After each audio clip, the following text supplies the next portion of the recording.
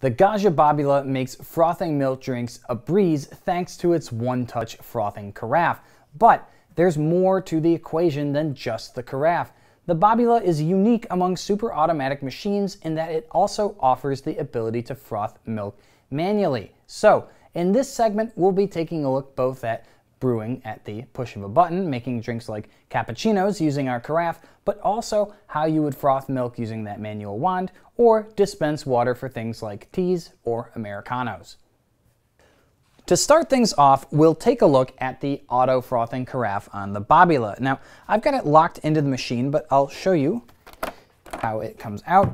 So we have the bottom carafe here, which has our min and max fill lines, the top assembly, and then the frothing arm. So one thing to note, we do have our tabs here to give a little squeeze to lift this top part off. But on the arm, and this is just really important if you're going to disassemble this, you do have a little clip here that locks the top of the arm in place like this. So if you ever want to take the top off, swing that out, and then you can lift the top of the carafe off. Now, when we lock it in, you can see these two holes line up with those two little pipes there, and then we have a little space down here that we want to just have lined up with that notch. And we've got a beep confirming that we've successfully inserted the carafe. So we'll go ahead and get our spouts up, and basically when we want to make our drink, we'll swing the arm out. Let me grab a cup.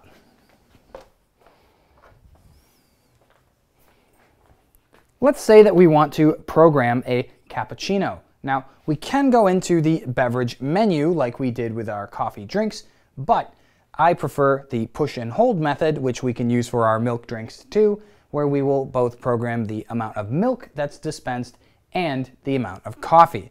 Now, let's go ahead and swing our arm out, and we will push and hold our cappuccino.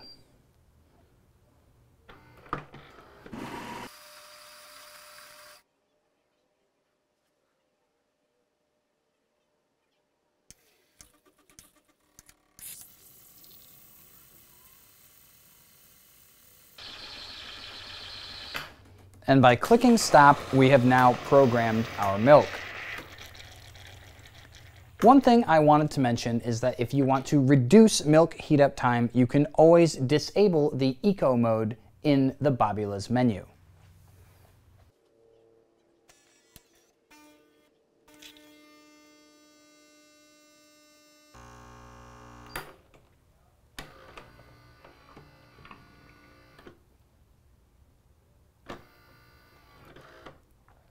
So we've programmed our drink, but now let's take a look at what we can do to keep the machine in nice working order. We'll go ahead and swing the arm back over the handle. The carafe is now going to automatically quick clean itself.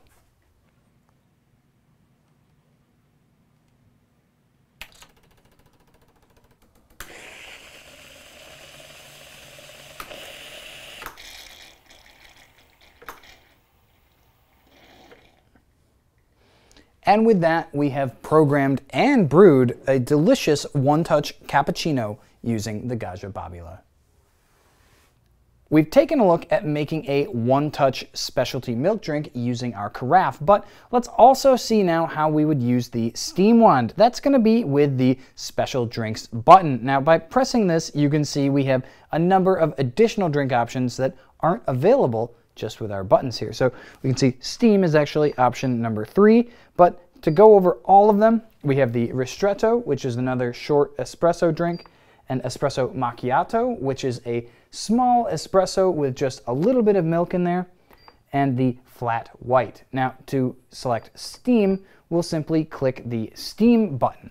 For any of these other drinks, however, if we want to push and hold program them like we did with these buttons, simply move your cursor over your... Ooh, not giving me enough time there, I'm not fast enough. Move your cursor over that drink, push and hold the confirmation check, and you will enter memory mode. Now that we've covered our special drinks, let's go ahead and actually froth some milk. So I'll get the carafe out of the way here and shed a tear for my convenient one-touch frothing. And I'll go ahead and get that spout cover and put that on. So before we start frothing, I do want to talk a little bit about what you'll need. Now, you do want something called a frothing pitcher. This is a stainless steel pitcher that's used specifically to froth milk for coffee drinks. Now, generally speaking, if you're going to be making a drink with the Babila here, I would assume that it will probably require about 6 to 8 ounces of frothed milk. It's important that you have the correct size pitcher for your frothing, because what's going to happen is we'll be positioning this pitcher under the wand, and its position relative to the surface of the milk is going to determine how we actually inject our air in there and start frothing. So we want to be able to get a good angle, and we also want to make sure that we can get close enough to the bottom. If you're using an extra large pitcher, say like this one, you'll have a really hard time being able to froth properly. But we do have a use for this pitcher. If you're ever going to steam using the manual wand, one thing that you want to do first is actually purge it out. There's always going to be just a little bit of water that's condensed in this line. So we'll go ahead to our special drinks menu again, and we'll click steam. And this will take a moment to heat up the first time, but the second time it will go much faster. And so steam, please wait.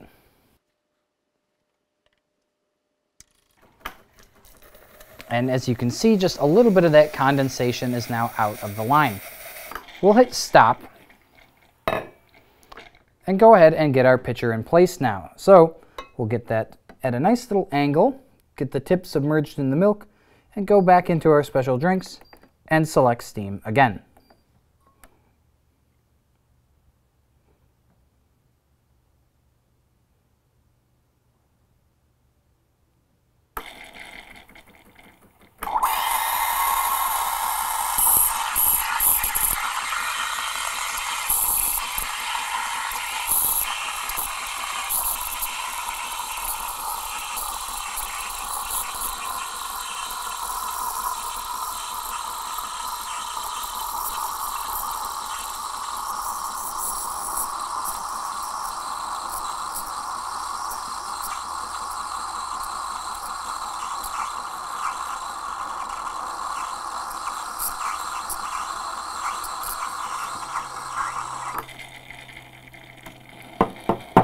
Now, your goal is to try to add air to the milk, which you can hear that little tearing sound. That's bubbles basically being produced in the foam. And you'll froth until it gets to be just a little too hot to hold. Now, the amount of air you add is going to change the texture for, say, something like a cappuccino versus a creamier drink like a latte. Now, we do want to go ahead, though, and also purge out our wand just to get any milk residue out of there. So we'll go back to special drinks one more time, and we'll go to hot water. Now, in addition to being useful for purging, we can program our hot water to dispense an amount, say, for a tea that we would want to make every day, or maybe water for that Americano. But once we've got a nice clear stream there, we'll go ahead and hit stop. And now, I'll brew a espresso, and we can see how my manually frothed milk looks compared to the milk from the carafe. So actually, I'm good there with the spouts, so we'll just go ahead and brew.